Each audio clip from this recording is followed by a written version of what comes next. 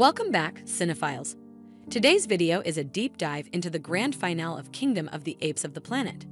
Strap in as we dissect the ending that has left audiences both stunned and eager for more. Let's break down the final act and its implications for the future of this beloved franchise. The film culminates in an epic showdown between Noah and Proxima Skeezer.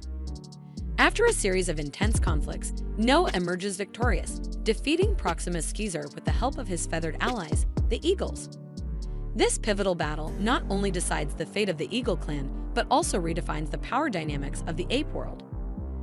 May's quest to unlock the human vault is a critical thread that weaves through the narrative.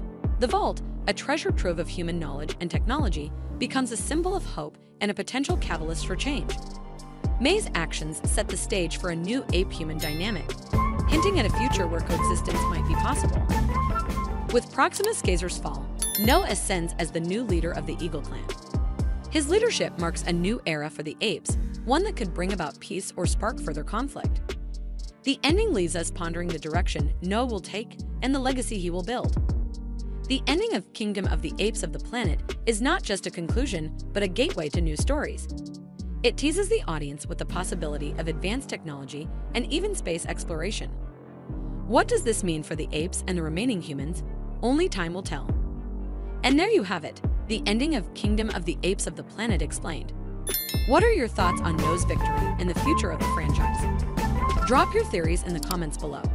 If you enjoyed this breakdown, give us a thumbs up, and don't forget to subscribe for more movie insights. Until next time, keep exploring the cinematic universe.